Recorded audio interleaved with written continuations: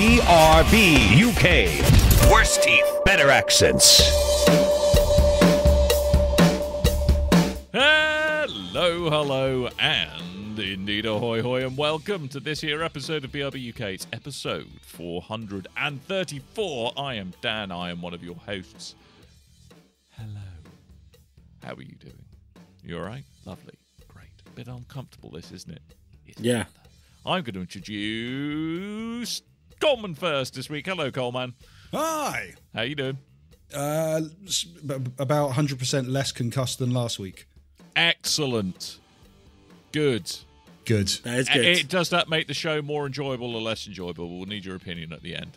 Oh, God. Well, considering I don't remember most of recording, and I also don't remember most of editing, and that concussion lasted about 3 days. Whoa, dude, did you actually probably should have sought some help for that? Yeah, I know. That would be the third concussion in my life. Real talk. Seriously. Yeah. That's not cool. I know. I'm kind of avoiding hospitals and stuff at the minute, so I thought I'd be okay. I have got a better idea, Coleman. Yeah. Yeah, that's Tim, by the way. Say hello, Tim.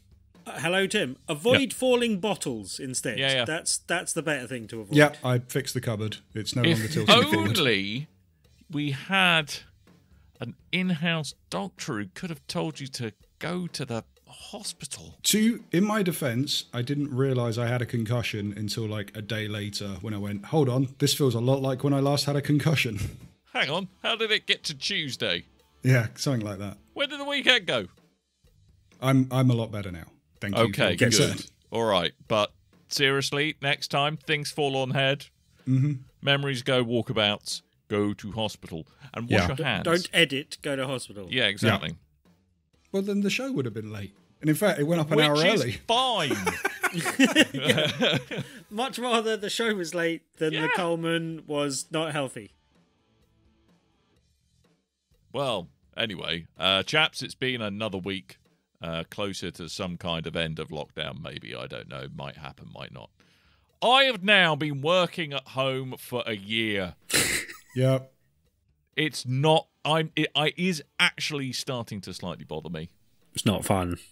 Well, I think the problem is because like my relax time is in front of a computer as well as work time being in front of the computer, and I'm just going slowly insane, I think.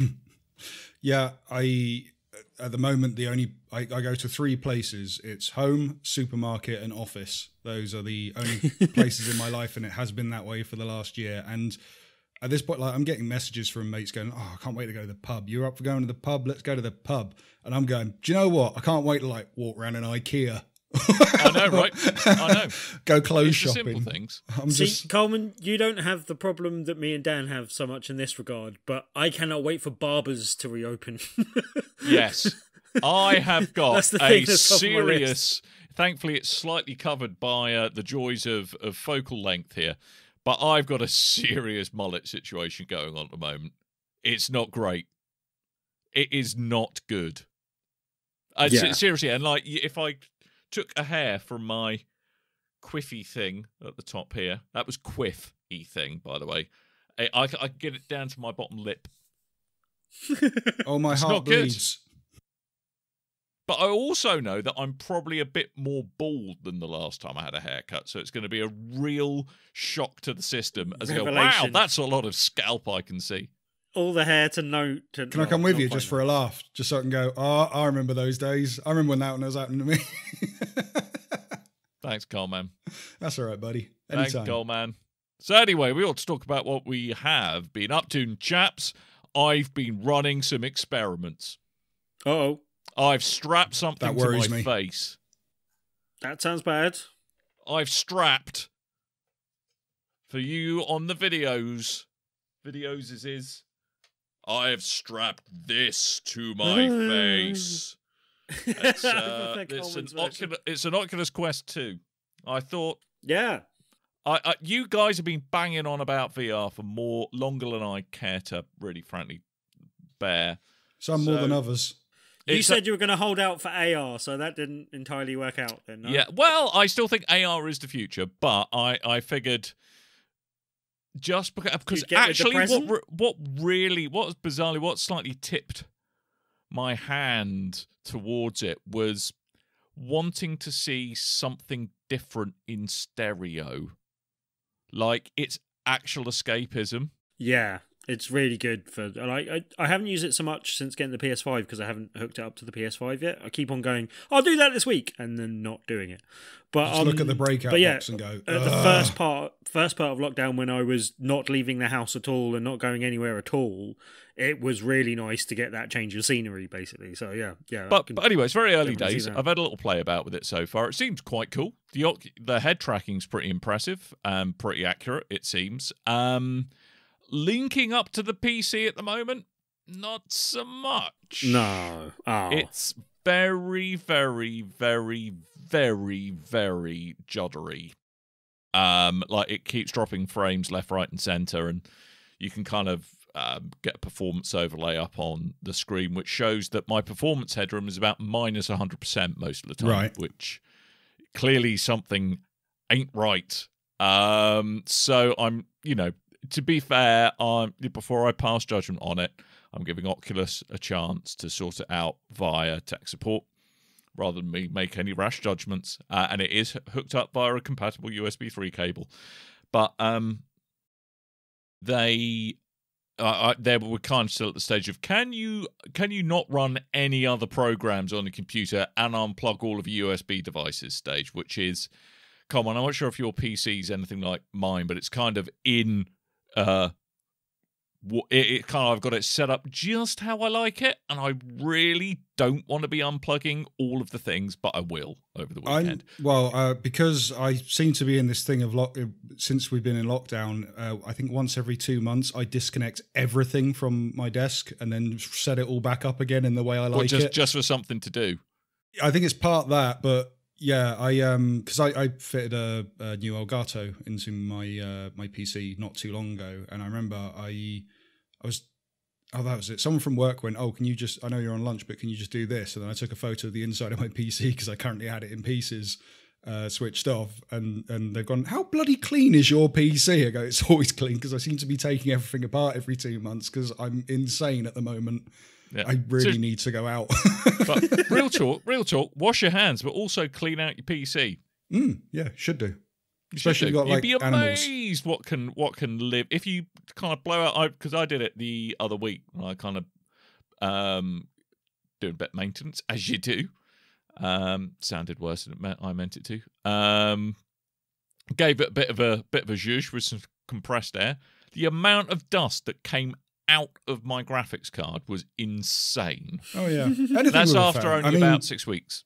Consoles as well. Do them. Especially like my girlfriend before he got the PS5. She's got the old first edition PlayStation 4, and when we first moved in together, I took a Hoover to that thing, and it just nothing was coming out the vents. And then I took it apart, and it was like a carpet of dust. Nice. So anything with a fan, you've just got to get some compressed air in that and sort it out. Yep. But anyway, so long story short, I have tried out some of the on-headset experiences. The reason why I went for a Quest 2 is it gives you a bit of flexibility. You can just... The battery life, when it's not plugged into anything, pretty appalling, by the way. That's the only downside. But I'm looking forward to gaffer taping an Anker power bank to the back of my head to fix that. You're going to look like Neo when he wakes up in the Matrix. Exactly, that's what I'm going to be. Pulling the thing out of your head. So yeah, I mean, I had a little play about some stuff on the headset. Seems really good. Some really interesting community-made content on there as well.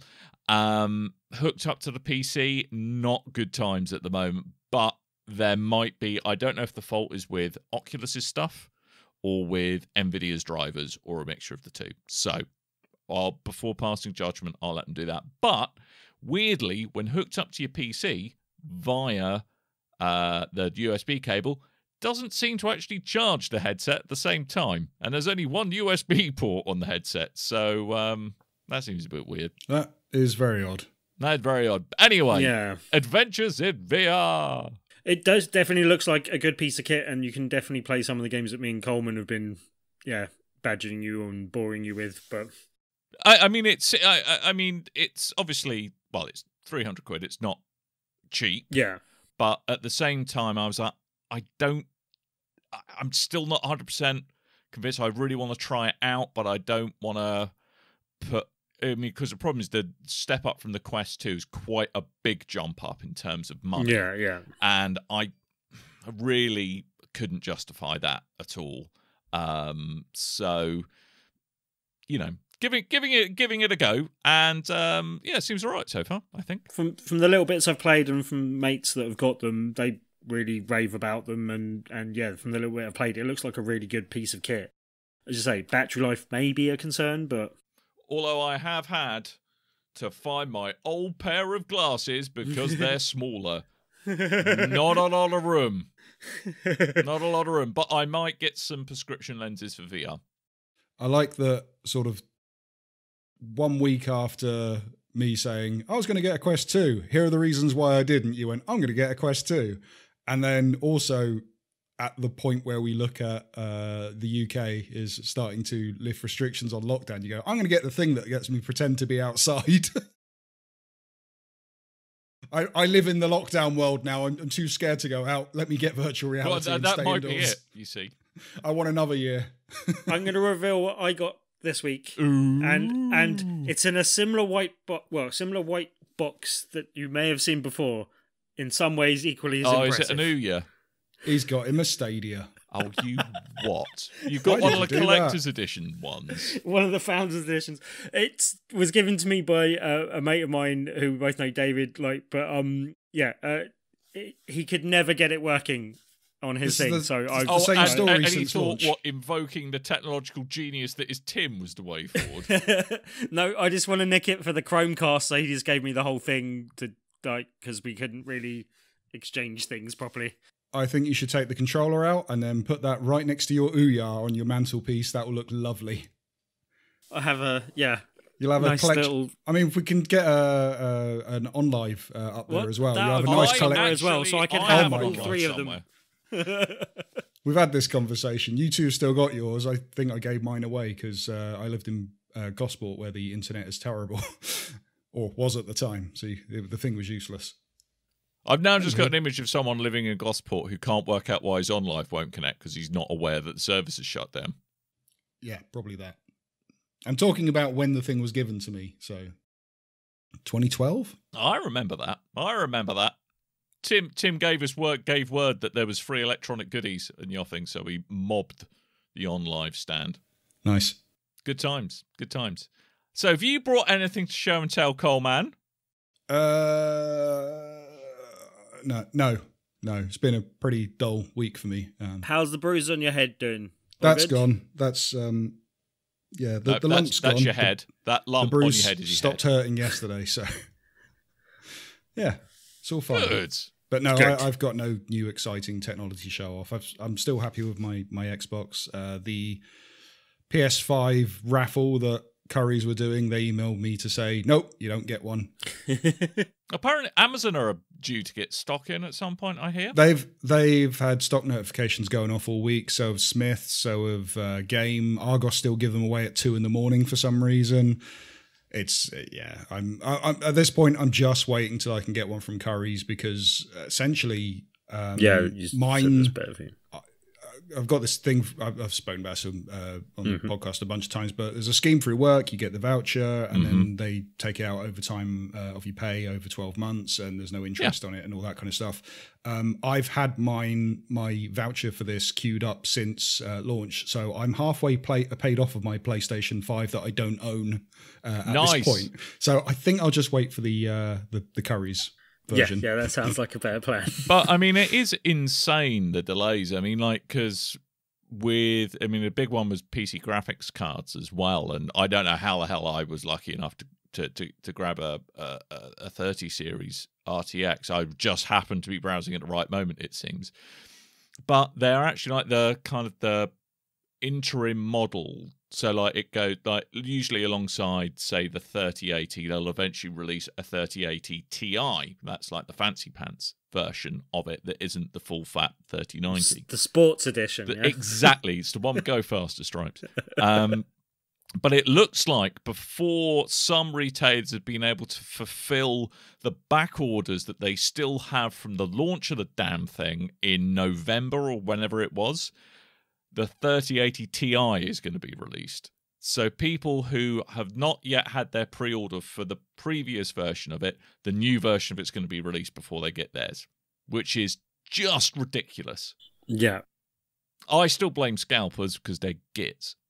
That won't help. I saw you complaining this week, Coleman, about scalpers hiking up the price of the PS4, PS5 charging dock. The official things. charging dock. That's been a problem since the launch of the PlayStation 5. I gave up trying to buy one. I got bored and just bought the Venom one, and that matches my Xbox One anyway. So I've gone to Shop 2 in the end, because what happens is these things are worth $24.99 and people buy them and sell them for 60, 70, 80 pounds on eBay.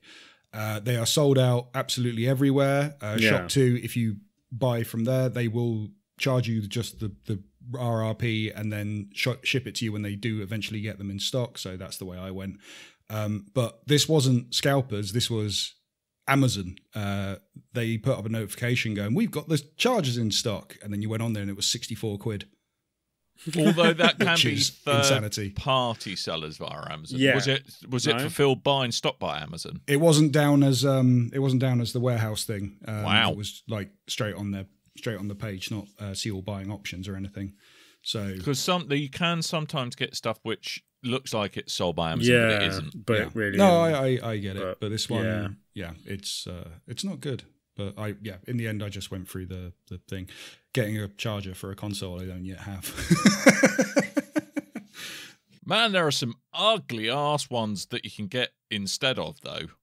Well, the thing is, the whole point of the official one is it uses rather than use the USB-C connection, it uses the nice little connector. You just drop it into the charging station and it works. And I think the Venom one does the same. But most of them out there are just glorified USB-C chargers that you stick in and risk breaking. Well, okay. This one, it's got the Venom one's got a cradle thing. It's got like an adapter that you have to stick into the PS5 pad itself, but then you can just rest it on the cradle. Yeah. It's not as elegant as I'd like, but it's not too bad. Like, it's the weight of the thing on top doesn't really add anything to the pad particularly. The PS4 a while ago, there was these unofficial charging pad that was released, and then when you bought it, what they didn't tell you was there was a thing that you had to plug into your DualShock 4 controllers and then drop those on the pad and then align it just right. So it was pointless having this charging pad because it was so finicky, and in the end it ruined the charging port of the controller anyway. So I would say, having just nipped on to Amazon, other tax avoiding big box sellers are available. Not many though. No, the one that you can buy on Amazon for 70 quid is actually sold by Shop 2 Direct. So, Shop 2. Well, that was how it appeared yesterday. It wasn't down as Shop 2 yesterday. This is sold big twist. by, damn it, Coleman. Yeah. Who is that? I'm back ordering, so there you go. Fair enough. But they've got them, Coleman. They just want to. I could get it by Saturday. I could have it in my sweaty little hands. Not for £25. It wouldn't be much good though. to you, though, would it? No, but damn, you know, really. I just kind of on point of principle just want to wind just taunt Coleman with it. I have more money than sense, and I've only got 50 quid to my name. Well, it's fine. It's a thing that will be ready for when I have a console, and it's a thing that my girlfriend will be able to use. So just put it off to the side in the living room, can drop our controllers on there, and it doesn't, like, if you connect your controller to someone else's console, then it syncs with that console, and it's just a regular charging station that we can both use at the same time. It's a nice little thing, I thought. Sounds like the gateway to cohabiting bliss. Yeah. Like buying a girlfriend a PlayStation 5 when you really, really want one. So anyway, what we've done played, we're far too far into the show before we talked about this. But Tim, I see you've got something that you've been playing on Game Pass. Yes. To add to my Game Pass adventures last week, I still didn't get to play Prey because there was a game I was looking forward to. I'm also going to, it's Empire of Sin is the game before we go too much further. And it's a kind of turn-based strategy game with some real-time elements to it as well, where, you're... So both turn-based and real-time? Well, it's turn-based in combat, but there's real-time elements to the open world area and what's going on and earning money and all that type of stuff. In the kind of it reminds me of a mashup of a real-time strategy and a Sim City type game. And you are kind of building an empire of different criminal organizations by taking over different speakeasies or opening up different other venues like brothels and you've got like your kind of main safe house, which is your kind of main go-to, and you can sort of develop some produce barrels of like different liquors and stuff to supply your speakeasies. But then you can also build like bigger breweries for doing that as well, basically. Say what now? Well, I said breweries. Bigger what? I said breweries. Bigger what? I'll just say it again. I just want to hear you say bigger breweries. Bigger breweries. And again. But I think keep saying it. Bigger breweries. No, because they're not called breweries in the game. They're called depositories, I think. Suppositories? Depositories. Oh. But yeah, anyway. It's interesting because I don't remember. I talked about this game a while ago. I was interested in it before it was released. It's Romero Games, which I think, if I'm correct in saying, it's headed up by Brenda Romero, but I think her husband is also involved as well, possibly. But I think it's mainly sort of her company and her thing, basically. And yeah, like I talked about it a while ago because this was a game that I was interested in buying, but was pretty sure would come to Game Pass or PlayStation Plus at some stage. And it came to Game Pass pretty quickly. I'm pleased about that. Like, I think I did well to actually play it on Game Pass and kind of get through it and play a bit and kind of form a more definite opinion. I'm kind of glad I didn't pay full money for this game, but at the same time, I'm glad I got to play it. So it's a really good kind of thing to actually get on Game Pass. The elements of the game I really like. Like, I really quite like the combat. It's a bit easy when you're playing and you're in control of your own gangsters, and it can be a lot harder when you don't have your like main characters involved in the fights and you're just using guards to defend against an attack from an enemy faction that is attacking one of your locations, basically.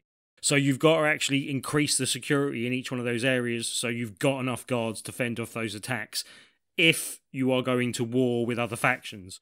And yeah, there's a lot to the game, basically. I have a question. Why can't we all just get along, Tim? It is much more beneficial to your finances if you are not at war with anyone at any time, basically. So just chill, man. Just hug it out. There are times when you're like, okay, I need to start taking over more properties of that gang that I've got this arrangement with, but I'm going to have to break that arrangement so I can attack them because I want to take over their location and stuff like that.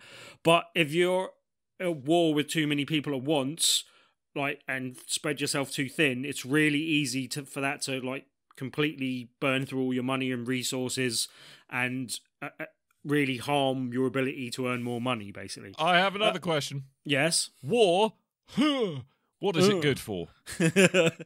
Not absolutely nothing. It's really good for overtaking other territories, and basically, that's kind of the purpose of war, really. To be fair, you can have different pacts and different arrangements and different business arrangements with other gangs, and if you've got like a business arrangement or a pact in place, you can't attack any of those locations.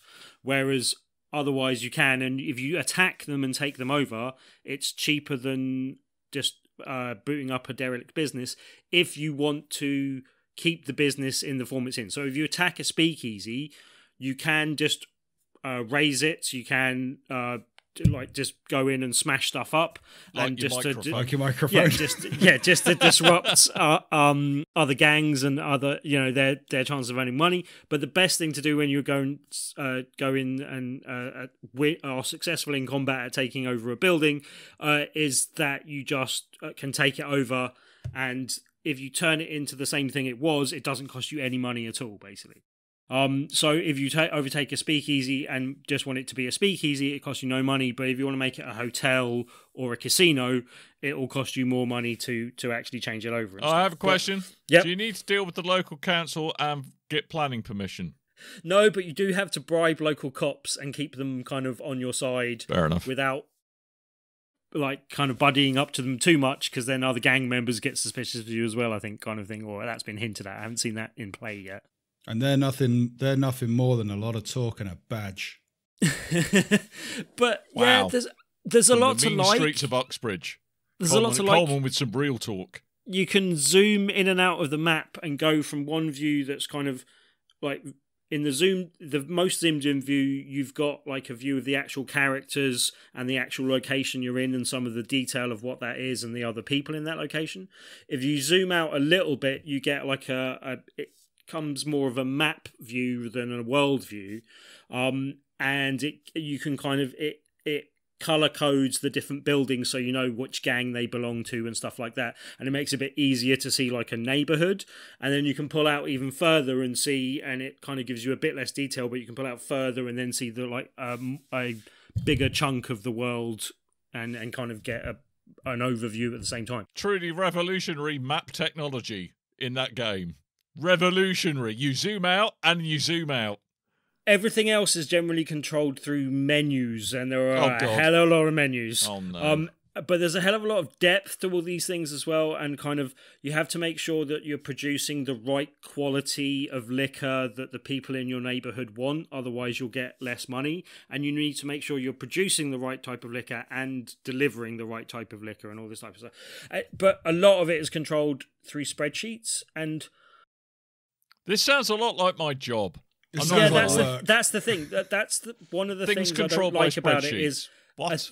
there is a bit too much of controlling stuff through spreadsheets, and everything's quite complicated. It does a very good job of kind of talking you through that the first time, but if you need to kind of recap things, or you're going back to something a few days later that it started explaining and then you kind of moved away to something else, like it can be a bit easy to get lost. It'd be nice if you could repeat those tooltips a little bit and stuff like that, but I haven't found a way of doing that. But do you have a friendly little paperclip who can help you out in such situations? you've got a little guy in the corner that might as well be Clippy, but it's a little gangster dude that gives you just advice, and I don't know where he comes from or how he fits into the story at all. Clippy sounds like a not unreasonable gangster name, to be fair. Yeah, a little Clippy. Is this just Prohibition Manager 2021? Nice. Right, yeah, it is, but like, as I said, the graphical stylings of it and stuff are a bit simplistic, but kind of on a sort of XCOM-y type level, and, you know, it kind of, it's not too bad. And yeah, like, from a graphical standpoint and stuff, that's all okay. It's got a kind of very nicely designed UI, and everything feels like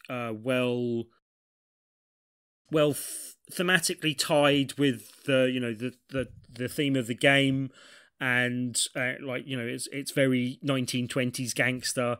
You kind of, as I said, there's a timeline to it as well, and I literally went through a year, and you know, it announces the year that you go, and does that in a very kind of Art Deco styly kind of, yeah, it's nicely presented, and there's stuff there, but as I said, there's a bit too much depth to it. I think it could have benefited from having a few things thinned out, and I find a few things a bit tricky, like just moving all your gang members in one place at one time should be a bit more intuitive. Like, the amount of times I've accidentally moved one gang member on their own, or just my gang boss, rather than my whole gang, and I'm like, why would I ever want to do that? That sounds like a terrible idea, basically.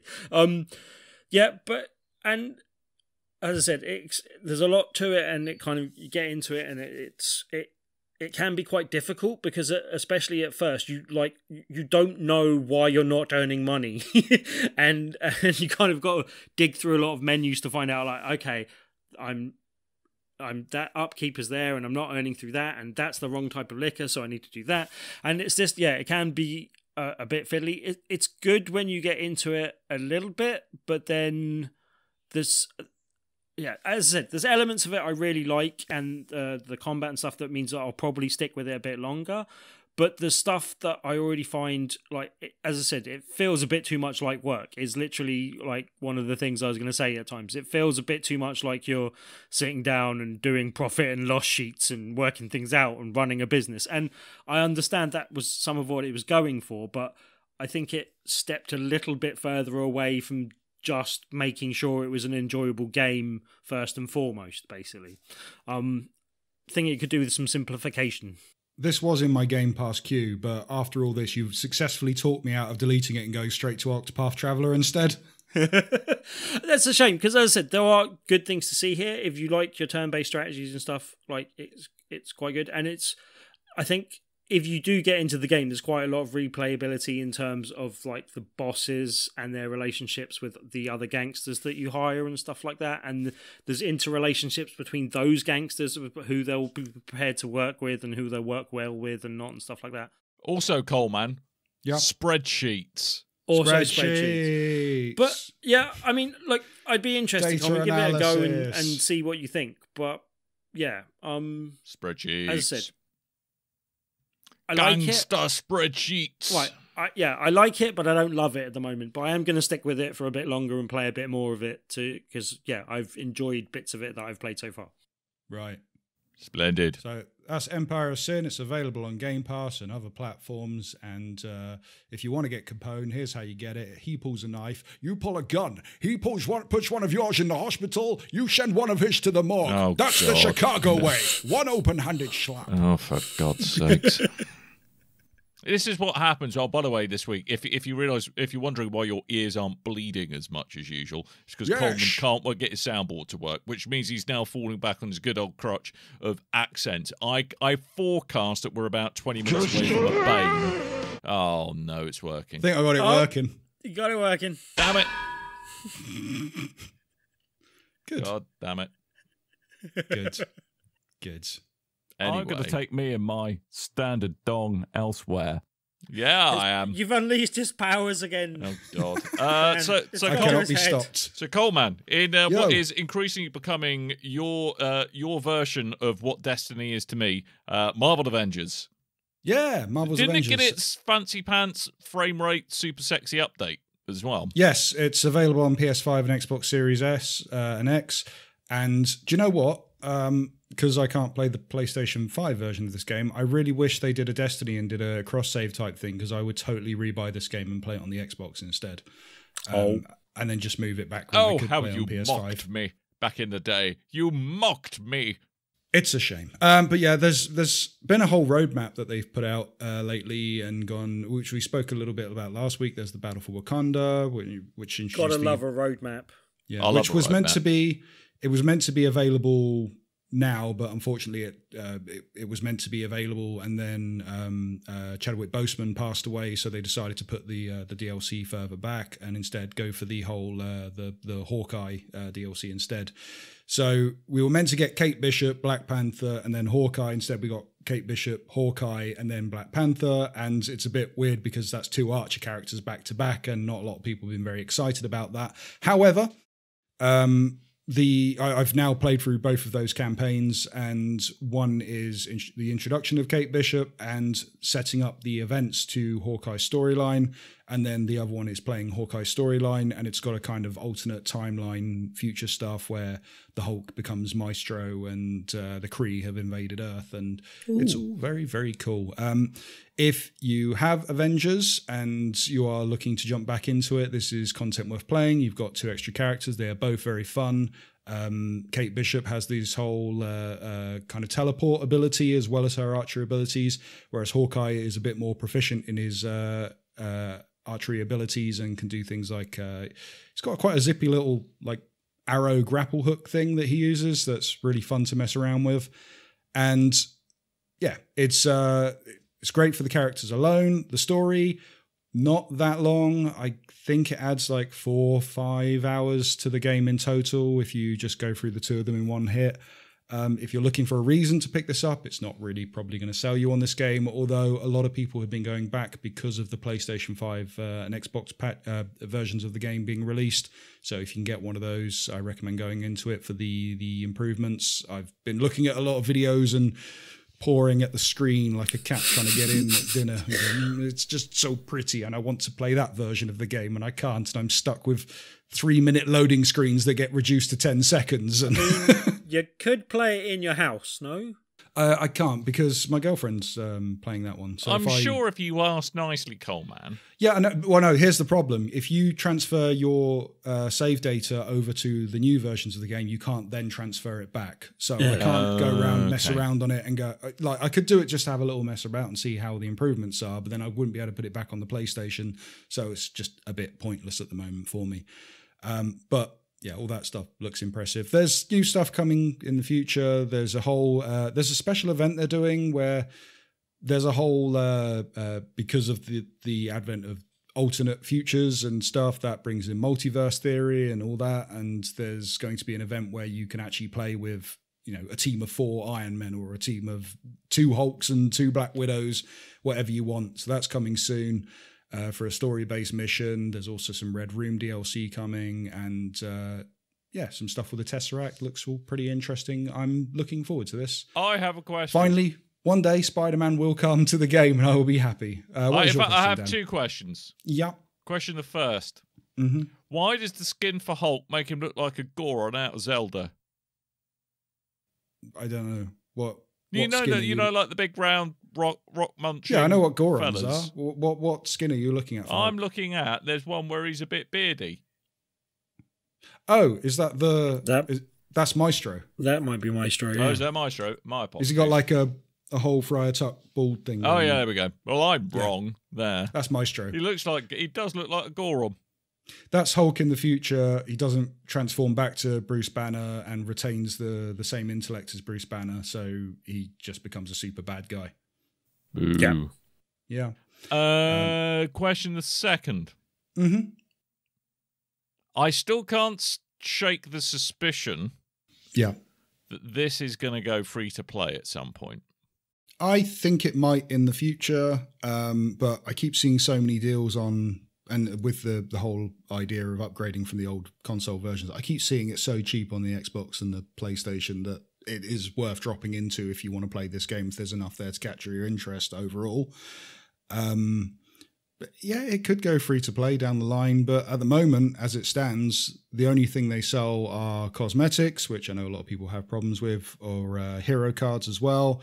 But without those, there's a lot to get into, and you can earn premium currency in the game to a degree, which I've used to buy a lot of premium skins and stuff, and then they reduced them, and I got very angry because I put a lot of time into getting that premium currency. So, hey-ho. But yeah, it might do, but I don't think it sold very well, so I can't see them getting rid of a reason to make money out of this game when they give away the expansions and the levels and all that kind of stuff and characters. But yeah, it's still fun. Apparently it plays a lot better on current gen, and I hope to do so myself one day. Oh, on current, right, yes. I misunderstood what you meant by current gen. And I think you can cross-play PS4 and PS5 and Xbox Series and Xbox One, but Okay. I can imagine that being quite frustrating, because like when me and Bleezy were playing through Ghost Recon on, he was playing backwards compatibility through PS5 and I was playing on the PS4 Pro, and it would spawn him into a mission and then spawn me about 10 seconds after him, and then by that time he's run off down the way. What you need, young fella, my lad, is a super sexy drive. I do need a super sexy drive. But yeah, I've seen the improvements on load time especially are ridiculous with the Avengers game, and I can imagine if you're playing with someone that they've done half the flipping mission and you're still looking at slow motion Iron Man pulling poses while you wait for the loading to finish. So, but yeah, really good game. Still having fun with it. Stark is a scamp, isn't he? It's currently I'm juggling between that and Sea of Thieves, and those are 2 games that I shouldn't be juggling. Yeah. Valheim has seriously got its claws into me. But every time I want to play Valheim, that game. every time I think, oh, I'll jump into Valheim and do that, I go, yeah, but Sea of Thieves. Yeah. So anyway, that's all we've done played, and he has a quick look at the time and sees it's getting on. But there is some news. There are some news. Purchases and name changes a go-go this week, Coleman. So this first one is quite close to your heart, I understand. Why would that be? Why would that be? Or is it closer to Tim's heart? One of the two of you. I think it's closer to no, I think it's closer to John Brady's heart, and you might be mixing me and him up. Well, that could happen. No, this actually happened. I think but... they announced this like half an hour after we finished recording last week. But Sony's purchased EVO, the esports fighting tournament, which is odd. Didn't see that coming. Did not see that one coming. As Sony kind of have a first-party partnership, or they had with Street Fighter V, I don't know if they'll do that with the next version of Street Fighter going forward, kind of makes sense. I tell you what you're not going to see a lot of in future EVOs, though. Super Smash Brothers. Well, I mean, so people have asked, and they haven't got any answer on the whole Smash Brothers thing, and Nintendo were never that keen to have Smash Brothers represented on EVO in the first place. They didn't allow it for a long time. It was sort of unofficial competition stuff back, on event premises. And then at some point they allowed it. And then I think last year there was a whole thing about esports players, especially in the Smash community, being doing some dirty behind the scenes. Mm-hmm. So who knows going forward what the hell is going to be going on with this. All we know is this year there is going to be another digital live stream version of EVO to enjoy, which takes place between the 6th and the 8th and the 13th and the 15th of August. And then we'll have to see what happens going forward. But yeah, there may be a lot more precedence on stuff available on the PlayStation compared to what's available to, say, just the Xbox, the PC, or the Switch. Mm-hmm. Or Switch Pro by that point. Who knows? I don't. No idea, mate. Lots of rumours about that this week, but still unsubstantiated. Mm-hmm. I don't see the major benefit, but okay. I'm not associated with that esports world as much as others, and I really don't get why PlayStation bought EVO, but hey, maybe there is some major thing to this that I am just missing. I mean, maybe they've got a plan that, as you say, maybe they've got big plans for Street Fighter 6. Maybe they've got big plans for other fighting games after that. Who knows? Do you know what I reckon? This is the way that they're finally going to get their return on investment for SASBA.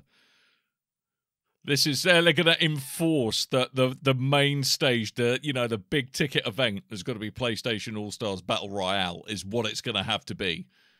That's what I reckon the whole thing. And they're just going to try and ram that game down people's throats until they accept it as an acceptable fighting game. Yeah, do you know what? I'm not sure they're going to have far with that. That game came out, and I think I booted it up once on the PS3 to go, there it is. And otherwise, that was a Vita-only game for me. But that game, I put a lot of hours into PlayStation All Stars Battle Royale, because that became my commute game, just constantly playing that. Because at the time, handheld Smash Brothers, which eventually came to 3DS before the Switch was a thing, it wasn't something you could do. So this was the closest thing to that. It's a novelty for you, hey? I really enjoyed it at the time. But do you think this could hint towards further implications? Like, do you think Sony might be about to buy Capcom, or somewhere down the line, or something like that? Or I don't. Just wondering, because you say it's just buying EVO is a strange move unless it's part of a bigger plan. I would have thought. Well, there were rumors of a Microsoft acquisition of Capcom, but this was before they released, before Xbox seemingly started buying every company under the sun. But also, this was before Monster Hunter World and Resident Evil 2 remake coming out, which just proved to be massive sellers for Capcom. So they're in a much better position than they were 5 years ago. And so it maybe sounds not. like Monster Hunter Rise is doing absolute gangbusters in Japan. Somewhat unsurprisingly. I've heard that. Yeah. It's apparently actually there were some companies who actually gave their employees the day off to play Monster Hunter Rise.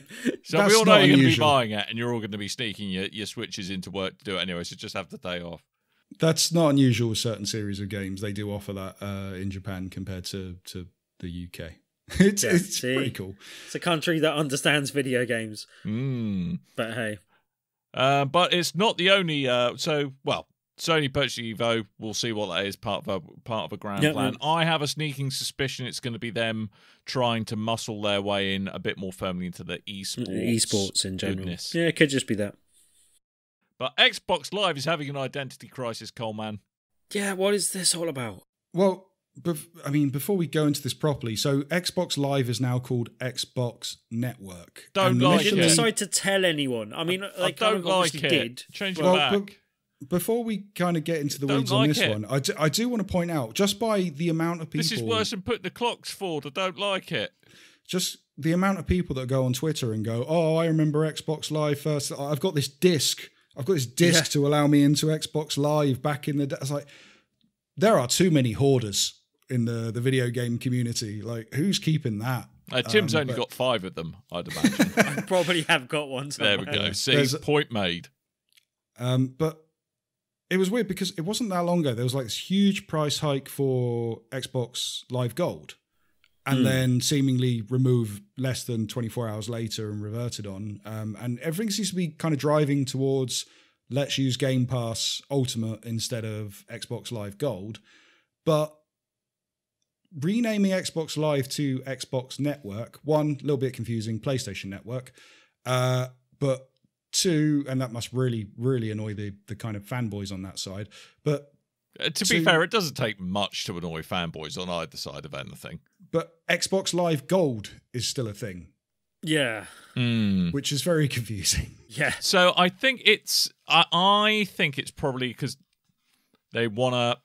I'd imagine it's going to become part of a wider media offering, whether or not they're going to offer deals or tie-ins with streaming partners and or stream video partners. But I don't just mean like the Twitches, etc. of the world. I mean, Microsoft already had their fingers burnt with Mixer with that. But in terms of like HBO Max, that kind of stuff, whether or not the Xbox, it's going to become Xbox Ultimate Pass rather than Xbox Game Pass Ultimate. I'm wondering if they might be moving towards that. Well, yeah, I don't know if you noticed, but on that sort of note as well, like Xbox have been really heavily sort of pushing Disney Plus and having a crossover promotion with them, with the whole Falcon Winter Soldier and that sort of promotion. Falcon? The Falcon? Vulcan Winter Soldier? Huh? Not Vulcan. Falcon. Spock and Bucky. Falcon. Falcon. Falcon. Falcon. Okay. Falcon. But yeah, that's kind of how I got into Disney Well. Plus. Was I was using Ultimate, and then it just went, "Hey, you get a month of Disney Plus." I went, "Ooh, I'll have me some of that. Thank you very much." Disney Plus is the good times. It's a decent service, and I've stuck with it. But anywho, there's kind of interesting brand deals going on. But I think it was the Verve that originally they reported on the name change, and from a statement from Microsoft, the idea behind the name changes was they were going to be updating the service in certain ways to kind of keep in line with this new name change. And the first of that is a couple of days later, they've said that you no longer need Xbox Live Gold to access party chat, looking for groups, or free-to-play multiplayer features on Xbox. Oh, so, that's interesting. So what is Xbox Live Gold for then? Is it just getting free access to the free games? That's it? Yeah, three games a month. Yeah, so surely that's going to be renamed at some point as well, because it doesn't make any sense to have the word live in that. Or gold, actually. Yeah, or gold doesn't really make... It's going to be, it's like sense. Xbox Game Pass Rubbish Edition, Xbox Game Pass Ultimate Edition. Xbox Game Pass for keepsies. Well, I can pretty much... I mean, the way I could see it going forward is they go, right, once we've stopped working with Xbox One at all, and it is just the Xbox series of the family of Xboxes, then that's the point. They go, right, it is just Game Pass. And it's network is the internet, network is free, and then you go Game Pass, and then you go Game Pass Ultimate to include whatever. I don't know. And it kind of removes PC it. access I mean, and cloud. To be fair, Xbox Network is a lot more self-explanatory than Xbox Live anyway. You have to explain what Xbox Live is to someone that's never heard of it before, basically. It's a very 2000s name. Yeah, absolutely. Makes sense to update. Absolutely. Yeah. And then the other news on that, and interestingly, I can't remember which show I was listening to, but there was a podcast talking about, hey, because of the discontinuation of communities on PlayStation, Sony should really look into purchasing or at least using Discord on the PlayStation 5 in some form. Mm-hmm. And then not one day later, it says Microsoft looking to acquire Discord for a rumored $10 billion. That is a scary ass ton of money right there. That's again, and you mentioned the Mixer thing. There was a lot of money thrown at Mixer to not even have it up for, what was it, a year before they took it down? Well, what's really interesting in the background is because I mean I think we'll agree Discord is an incredible service. It's really very well put together, but they've consciously taken a step back from making it gaming focused in their messaging quite recently. Yeah, because Discord, initially they were, I mean, they are still technically a games launcher, but they put a marketplace on here to buy video games and stuff with, and I believe the market's kind of been fizzled out in the background, but it's still technically a launcher to play any of the games you purchased through Discord. But it's kind of going the way of Twitch before the Amazon acquisition, where that was purely let's watch people play video games, and now it's chat shows and Bob Ross paintings, and I think wrestling is on there and all kinds of stuff. Well, but I think Discord it took the focus off it being about a place for video game communities to hang out. Kind of around the time, it was early on in the pandemic when I think they kind of went, we want a bit of this kind of Zoom goodness coming our way. Thank you very much. And I'm not sure that, and that kind of, I'm not. It removed its unique selling. Yeah, it kind of point. Right? Yeah, it kind of made it a slightly, even though nothing really changed on one level, somehow it made it feel like a less fun place to be. It's like I don't really want to hang about in a kind of Microsoft Teams clone for my chill out time. You know what I mean? It's a bit weird. Discord does seem a lot more stable than Teams, though, from my experience of work. Yeah, well, it does. It does fill me with a bit of dread, the fact that Microsoft are taking over a bit, because we all moved away from Skype after Microsoft took it over, and after it got progressively worse through all their upgrades and got more annoying to use. And we kind of all jump shipped and went to Discord because it was a better product and easier and catering to gamers. And no, we jumped to Discord because Dan one day said, we have to use Discord. We are using Discord for podcasts. Yep. But I think we'll all agree that wasn't a terrible shout. No, I don't. Yeah. I don't miss Skype and its the mandatory install apps and the updates that can take up to half an hour to install, and its insistence on overtaking your audio settings. So when you do something like record a podcast and it goes, hey, your level's at 50%, I'm going to put your mic input to 100% right now and top out your audio for the rest of the show. Yeah. Thanks, Skype. Thanks, mate. I mean, Tim, bless him, you do that all by yourself, don't you, Tim? You don't need Skype to do that for you. No, he just rocks back and forth while he's talking. But no, it'd be interesting to see. I mean, I think the kind of communications infrastructure underlying kind of gaming on Xbox has needed a bit of a refresh for a while. Yeah. So I can see as a kind of an infrastructure build, it makes a lot of sense for them. I mean, I don't know. I mean, to be fair, Microsoft have been pretty good about, not using acquisitions to kneecap their opposition just yet. Whether or not they'll continue on in that ilk, I don't know. And we don't know if it's the Xbox division of Microsoft wanting to buy Discord or whether or not it's Microsoft as a whole wanting to buy Discord. And it's rumored. If a value of 10 billion is being bandied about, it's almost certainly the whole of Microsoft, though. Yeah. But at this point, it's a rumor. We'll see what happens going forward. I think, and like, this is one that just happens to have picked up a lot of steam, but it does seem like every other day there is a Xbox is buying this studio, this company, because that they've been on a spending spree of the last and they're also 4 years there's or probably so. Got a lot of feelers out with a lot of different people at the moment. They might not buy all of them, but the rumors might not be, dishonest or inaccurate. They just might be like the fact that they're exploring a lot of options. Yeah.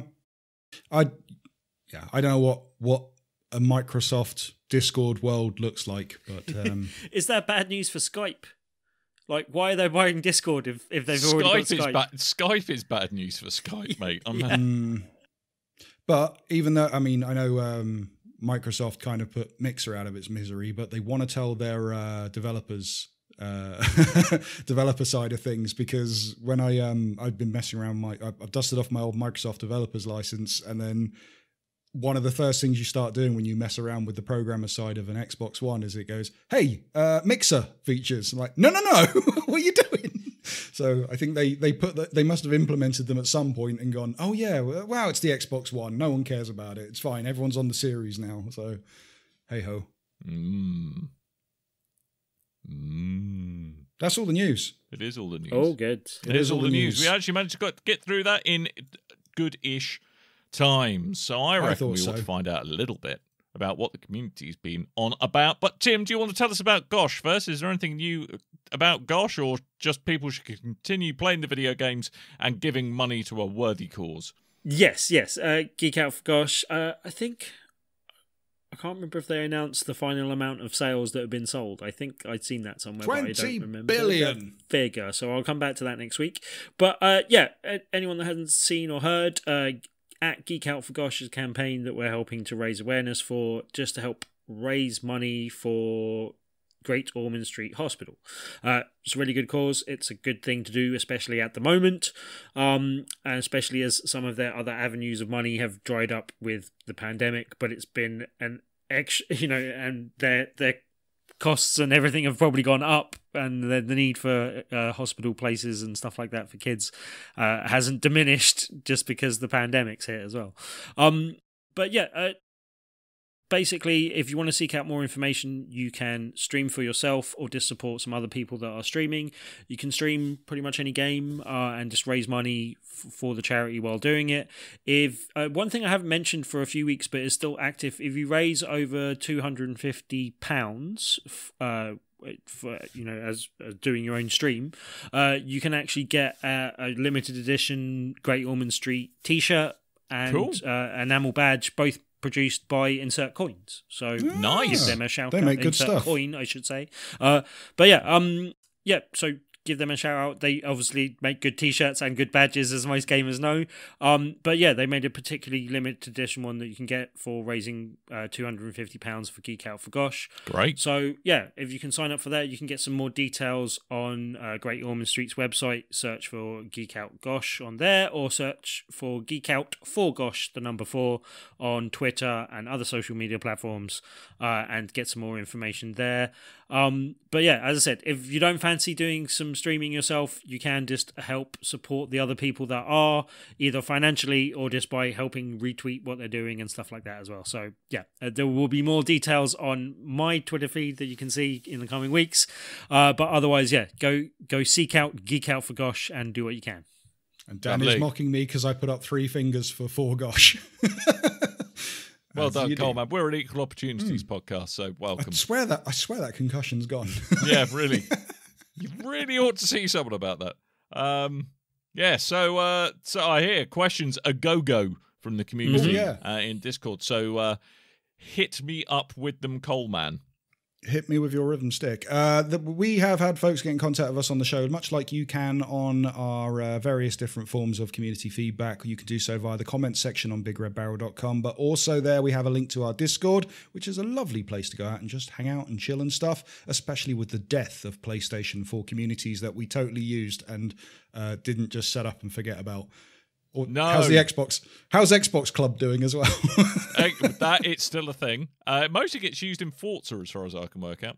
Yeah, I might start using that for Sea of Thieves. I noticed I could set up groups and stuff on it that I didn't know about. But also we are on Facebook and Discord at Big Red Barrel and on YouTube at Big Red Barrel TV. On Discord, these following fine folks have given questions for us. It's a question palooza. Pete has asked us, with the news of Sony buying EVO, what kind of effect do you feel this will have on the competitive scene, especially with having Smash Brothers as a main game on the schedule?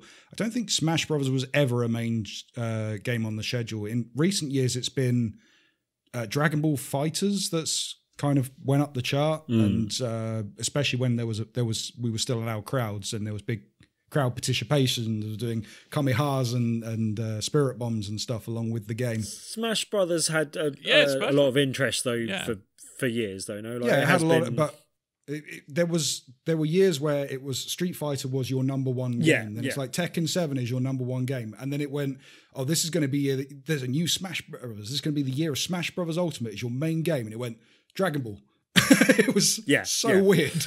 But yeah, I mean, this is one of the reasons why I think it's a strange decision to buy it in isolation of something else going on a bit, because I can only see this possibly backfiring. If EVO goes badly now, Sony will be blamed for ruining this event or whatever. I'm imagining, and we didn't really speak about it, but I'm imagining that EVO was probably suffering from not having their events in person. There's not probably a good way that they can financially put on online events and have them highly viewed and make as much money. I would have thought, like, they've got sponsors and stuff that they've probably still got arrangements with, but I would have thought that not having the ticketed events would really hurt them. This was probably not necessarily a necessity, but a financial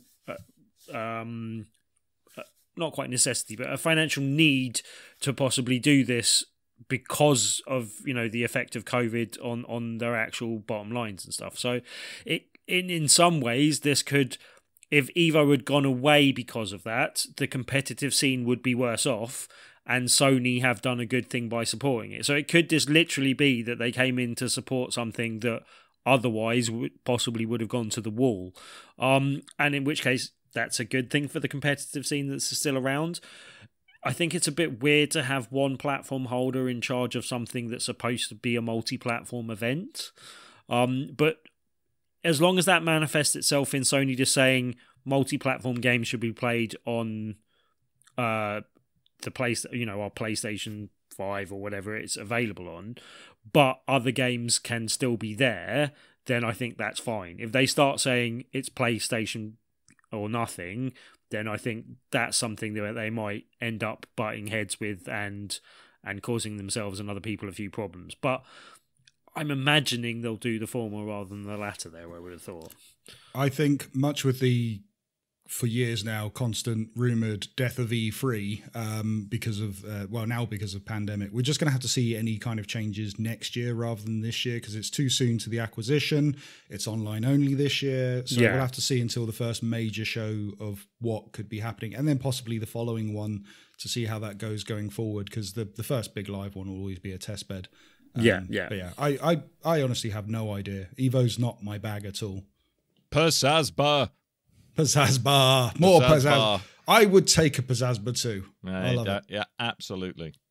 So Pizzazz number one fighting fan. Velvet Thunder says, "What is your favorite What is your favorite ending in video gaming?" I'm going for BioShock Infinite. He says. I was surprised by the inclusion of the word infinite in that answer. Because you pronounce it infinite. Infinite. No, but BioShock I would have thought was the much better answer of the two of the BioShock games, kind of thing. But BioShock Infinite kind of got me more in the emotional feels, I have to say. Yeah. I'm not saying it was a bad ending. I'm just saying that BioShock's original ending is, the original BioShock's ending is, highly regarded in video games as being one of the greatest twists, without going too spoilery for a game that's massively old. But again, without spoiling the ending to BioShock Infinite either, I think the reason the ending is so popular was because when the game came out, and it was before the reveal of the future DLC expansions, there was this whole thing that was specifically built for the ending that was very impressive, that got a lot of people excited. And I think that is the reason people seem to resonate with it so much. It's really hard not to spoil that. I know, right? My favourite ending, again, no spoilers, even though it's an old game, the first Red Dead Redemption. I so knew you were going to take that. Yeah. See, that's a good one. I'll actually go. That's with why I one. wanted to get in early, because only you were going to take it if I. Was it what? It might have been a game that you and I played, Dan, that I think was one of my favourite endings ever. I'm struggling. I think it was Splinter Cell Conviction. Was that the one that with the multiplayer? Yeah. At the end of the co-op campaign and that. Yeah. The end of the co-op campaign, out of nowhere, it just goes, right, you're both on opposite ends of a plane in a really small, tight area, and now you have to kill each other, basically. I was like, Tim won. Tim somehow won. I was trying to be too nice. Tim with his wily street fighting ways from the mean streets of Finchley. Yeah. I think I literally snuck up behind you and stabbed you in the back. Yeah, it did a bit. I've got. See, it's a toss up. It would either be Telltale The Walking Dead Season 1. Again, won't spoil that game, but it's got a pretty gut punch kind of ending to it, and sets you up nicely for Season 2. And then Season 2 wasn't so good, but anyway, Season 1 great. Then the other one, just for kind of nostalgia value, is the ending to The Secret of Monkey Island. That's because specifically, it's a point and click game, so it's again very similar to Telltale's The Walking Dead, but it's dialogue options that you pick to set up the ending, and there's like a point where after you defeated the big bad and you've got your happy ending, it's like, there's one thing I've learned from this, and then you pick your ending, and one of those is never spend more than $40 on a video game. And the other character's like, why did you say that? I don't know. It's like someone's been forcing me to talk this whole time. And I really like that. So that can be the last thing you end the game on, which is really cool. Nice. So there you go. Have you completed Astro's Playroom yet? No. Okay. There's some stuff I'm holding back on for... Oh, I know how it ends. It got spoiled for me in the Game of the Year discussions on Giant Okay, Bomb, so let's not spoil it for other people, but that's quite cool. I like that. That's like almost post-ending, but yeah. It's a good kind of nostalgic feel to that game. And then Ed has said, with the Zack Snyder 4-hour cut now existing, that man is talking about Justice League. Making a short movie, by the way. What games do you wish got another director's cut that nearly doubled the length of the game? Extra points if it's not Mass Effect. Well, yeah. Mass Effect Andromeda? But no. Why would you inflict more of that on yourself? Jesus. But cut differently. I'm assuming this will be like a different story as well, and in the same vein as the Snyder Cut. Have you guys watched it yet? By the way, no. Yes. Okay. Yeah, I definitely preferred it. Good. Yeah, I did the whole thing in one sitting as well. We didn't. I didn't even do it in the same weekend. But they split it into acts, and the whole thing was, so I could like watch it about an hour at a time. That's a total breach. And then I'll just watch the entire thing in one go. Binge it. It's all right. I liked it. It still wasn't great, but it was a lot better than Justice League, which I thought was pants. But yeah, I'm trying to think of a game that didn't outstay its welcome in some way. But the problem is, it didn't outstay its welcome, probably because it wasn't self-indulgent enough to go to outstay its welcome. If you know that sentence came out really badly, but you know what I mean. Ooh, okay. Initially, I was like, "Ooh, Journey," but I was like, "No, actually, Journey was Journey's a perfect length. Yeah, you don't. Yeah, and while I loved it, I wouldn't necessarily want to spoil it by making it longer. I was going to say, what's her name? Obra Dinn. Return of the Obra Dinn, is it? The full title? I can't remember whatever the rest of the title is. But that game I really enjoyed and couldn't replay without the story being different than it was the first time, basically. Do you know who you don't want to encourage by giving him an opportunity to double the length of his games? David Cage. Can you imagine? It's like you get to do a director's cut of Heavy Rain. It's like, Heavy Rain. God, this game lasts an entire week. Actually, yeah. Can I have Beyond Two Souls, and I want double the length of the bit where she goes to stay with the like Cherokee Indian tribe? Just because I know that'll really annoy Ed. No, there's in one of the Pokemon games, I think it's Gold and Silver. Once you've beaten the game, it basically takes you back to the first game, and then you play it all over again with your new Pokemon and add old ones in and stuff, and face all the old gym leaders. And I really like that idea. So if we can have like every Pokemon game, once you've beaten it, you then go back to the previous game, then the previous game, then the previous game, until like the latest Pokemon game is contained on 7 Blu-ray discs. It takes you like a couple of months to beat. It'll be great. All seriousness, I think, and it's going to sound like a mick take, but Red Dead Redemption 2, which was a very, very long game to play through the entire... You want that to be twice as long? Well, yeah, it took a very long time to play that game, and I was like pacing myself in that game because I really enjoyed it and didn't want to burn out on it, and it took me over a year to beat the main campaign of it, but I would totally take more of that game just to keep it going because I didn't want it to end. I loved it so much. Tetris is mine. Oh, see, I was going to say that as a joke answer, but yeah. I mean, more people would have been worked to death if they extended the playtime of. Yes, of so this that is would very be true. bad. This is very allegedly. The magic words that stop all lawsuits. Allegedly. Before we line ourselves up for slander, I think we're going to go. So thank you for listening. Oh, what? Sorry, I just thought of a good answer for that though. Oh, okay. Miles Morales. Cat-like reflexes, Tim. The latest Spider-Man. I would have liked that to be longer than it was. The length of Spider-Man, yeah. Yeah. That's fair enough. Yeah. Cool. Well, I think that is a show. Coleman is having some drink to make his head less sore, which is probably not going to help the concussion. I'm fine. So anyway, we are going to go. So thank you for listening. As Coleman intimated earlier on in the show, make sure you head to BigRedBarel.com where you will find a bit more of the general nonsense we peddle here. Make sure you click on the link to our Discord and say hello to us there because we like to hear from you, dear listeners. We do. Right. Yeah. I think all that's left is for me to remind you then that I have been down. I might have been dumb. I've not been concussed. Yay! You think. What will you do if you don't remember this show either?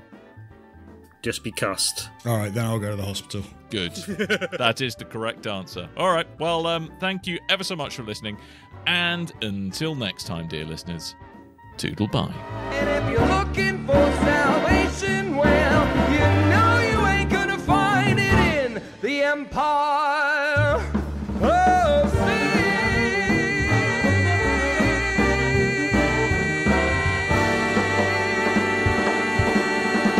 Look out! You and your ears are quite welcome for the podcasting goodness that you just heard. Why not roll on over to BigRedBarel.com for more podcasts, news, reviews, and videos from the biggest, reddest site on the internet, BigRedBarel.com.